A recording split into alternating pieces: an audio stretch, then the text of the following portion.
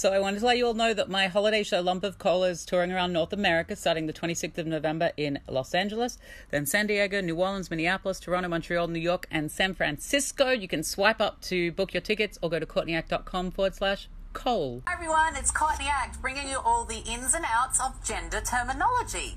Swipe up if you want to watch. I'll put the link in. It's so much easier than you think, and it's kind of important to how we think about ourselves and others. You shouldn't expect every gender diverse person you meet.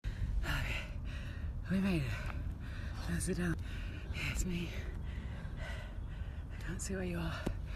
Oh, there's a man. Where is he?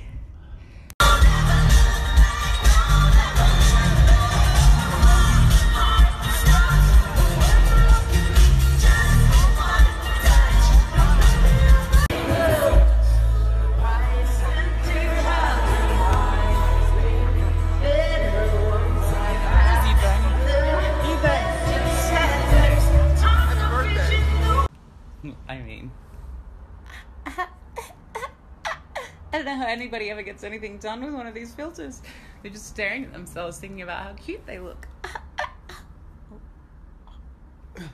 This is reality. This is just a swipe across filter, not one of those fancy filters. They create unrealistic beauty expectations, in my humble opinion. Unless it's the koala. Oh, I'm going to use the koala. That's a cute one.